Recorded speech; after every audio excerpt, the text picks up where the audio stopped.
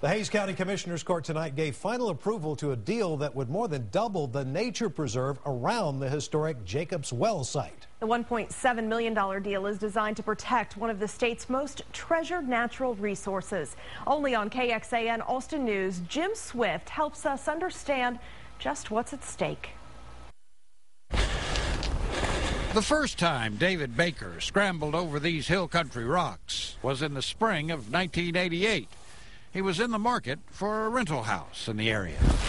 The person who was helping me look for a home pulled up and said, "David, I forgot your place, 2 little stone houses at Jacobs Well." And I came down those steps and the hair on my arm rose up, and I looked down and saw the spring, and I said, "I'll take it." Jacobs Well is actually a water-filled cave that drops a mile deep into the Edwards Aquifer. It is what is called a perpetual artesian spring that pumps thousands of gallons a minute to the surface.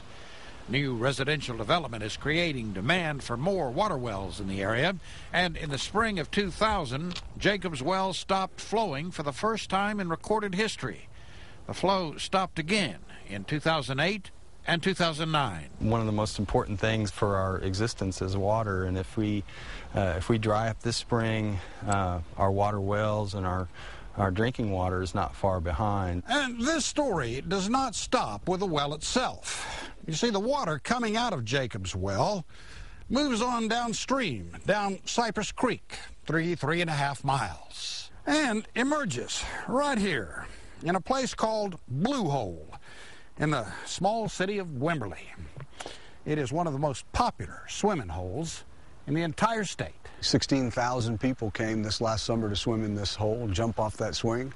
And we're expecting the park to grow with the new facilities that'll be in by this time next year to up to 100,000 people will use it. Former Wimberley Mayor Steve Klepfer is leading a $4 million campaign to create a 126-acre regional park around the swimming hole. We're sure that the biggest threat to this park in the long term is not having water coming out of that well. We need to share this special place with the community if we're ultimately going to protect it, but we want them to tread lightly on the land. There will be limits, much like there is at Hamilton's Pool or West Cave. We will have a capacity limit on how many people can access at one time. Baker, now the executive director of the Jacobs Well Natural Area, expects the new rules to be in effect before the end of next year.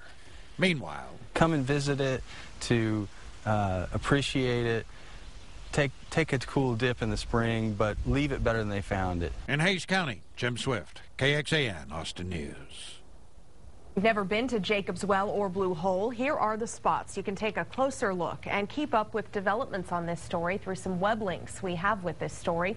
You can find it on the local news page at KXAN.com.